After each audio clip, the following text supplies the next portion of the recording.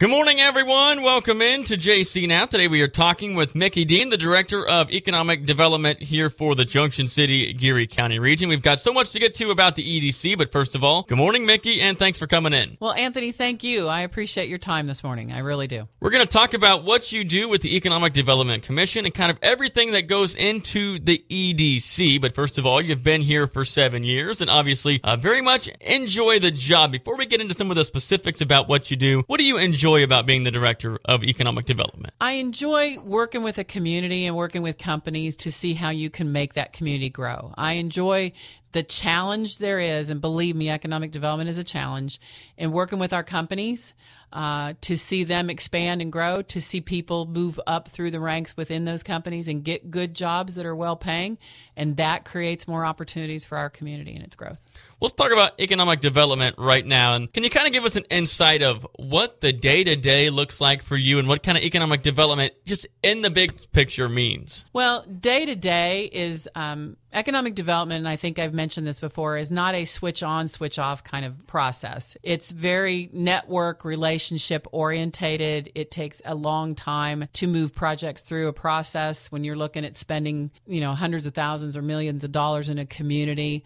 But it can also be pretty mundane, too. It could be helping a company with where do I market or best advertise for a position? How do I find a specific position? So we do everything from, working with a big project for potential sites, infrastructure builds, all the way down to transportation issues, labor issues, even sometimes on the smaller side, specific marketing issues for them. Well, you obviously said right there that it's not one of those things you can just turn on and have a bunch of businesses come or a bunch of development happen. I want to talk about that process because I understand some people might not fully grasp of how difficult it can be to maybe get the process going and get the process rolling. And so with that, maybe some people want to know what's going on day to day. Legally, there's some things you just can't say. Right. The buzzword these days seems to be the word transparent. But what people need to realize is these are private companies we're dealing with, and they don't have to be transparent. These are their pieces of private information.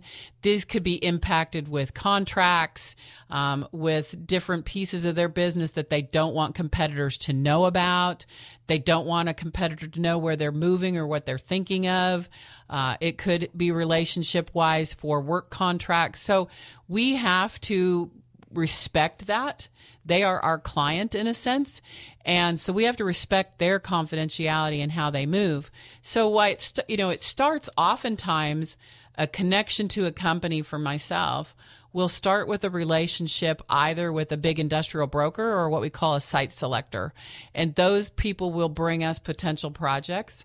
And many times in the introductory phase of that, I don't even know the name of the company that we're working with. We have to start providing information to those site selectors or those brokers so that they can continue to look at our community as a potential site.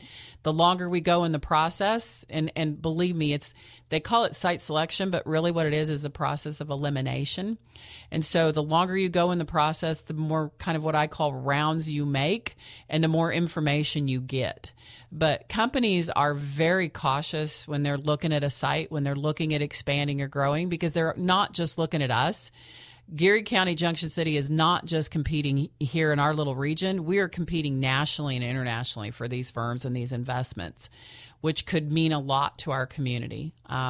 So I have to be very careful in how we walk through that process. I think what you're saying is it's not secrecy, it's trying to maintain the credibility that the EDC has because, like you said, once that trust is broken, that deal could very quickly fall apart. Oh, very, very quickly. And you're right. It is totally credibility with the company, the site selectors, because if we mess up with a site selector on a project, even though it's a big world, it's a very small world. And so that site selector, one, may not bring us another potential project in the future if we stepped on their toes and caused them an issue, because you have to remember they're getting paid from the company as well, right? So we're affecting their livelihood too. And then they also could not maybe bring us another project. But then word of mouth gets around that, this project was leaked or something happened, and it could cost a company millions of dollars in contracts. It could cause labor issues. So yeah, there's the whole host. And yes, credibility is very, very important in our world. Let's talk about a hypothetical here for a second. So let's say that you've got a big project coming in. This is just speaking hypothetically here, and it gets leaked. What happens locally or with that company and perhaps they find out that it got leaked? What do you think is the impact that could have locally and then with that company? Well, I'll take it one step. I'll give you an example from the past, if that's okay. This one's very easy. So in the past, I worked for a community. Their population was about 3,300 people. And we got a call from a developer, a broker, said that there was a company out of, I think it was Michigan or Minnesota, that was looking at doing 2 new plants in part of the Midwest. And they had selected us, and they had selected another community that was either in Iowa or Illinois, in a smaller rural community, because that's what they were comfortable with. So, but they said, we're very, very specific. The owner, president, doesn't want anything to leak out, well, what it ended up in the long run, they were going after a regional manufacturer for a big contract, and they needed a site locally. So we walked through the process. They wanted to build a suit. We had to build a suit. We had all the designs for the building. We'd spent hours and money in our community to put this project together. It was going to be around a $25 or $30 million project, which some people in the grand scheme may say that's not a lot, but to me, that's a lot of money in a community of 3,300 people. And it was going to be somewhere between 25 to 30 good jobs. So we kept our little traps shut. We didn't say anything. We were moving along, and I get a call on a Thursday afternoon, and I can still remember, Anthony, it was a Thursday, and the gentleman, my broker, said, Mickey, the project's off. And I said, what happened? I said, nothing has leaked. We are moving forward. Everybody's doing what they're supposed to be doing. And he said, the mayor in the community, and whether it was Iowa or Illinois, I can't remember, saw fit to go to a press conference and leak the company's name and what they were going to do. And it upset the president so much because it affected their potential negotiations for the contract they were going after, that he pulled both projects. So I lose a $25 or a $30 million project and 25 to 30 jobs in my community as a result of somebody else in another community who couldn't be silent. That's the impact it could have. And you just never know. Again, I will reiterate, they're private companies. You don't know their reasons, and it's not really our business to know their reasons. It's our business to help develop, bring investment, good jobs, and opportunities to our community. The time always comes when the leaders for our community will know what it is, when it hits that correct point after they've done their due diligence. But what I don't want to see us do is lose the opportunity as we are going through the process. One of the questions I have is talking about some of the big accomplishments that have come, such as businesses like Michelin and Eagle Railcar, obviously a great impact to the community. When you think back to those projects, how long did those negotiations go on for? Well over a year and a half for either one of those, depending on either the first round or the second. When a company's looking at investing, growing, expanding, the thing to remember is that company has to be operating at its peak performance, right? Before it can say, well, I'm going to invest another, with Michelin, it was $100 million and more jobs. Well, they're not just going to decide one morning when they walk in that, yeah, this is what we're going to do. They've got layers that they've got to go through. Obviously, Michelin is a very large company. Eagle Rail is a fast growing company that's very well run. So they need to take their time and do their due diligence. And so, yeah, it doesn't happen overnight, and it doesn't happen in a vacuum. There's a lot of effort and thought going into it. It could be looking for new contracts. It could be looking for new customers. And we have to respect that and be there as their partner. I look at us as a partner to our companies when they're trying to grow and recruit new opportunities.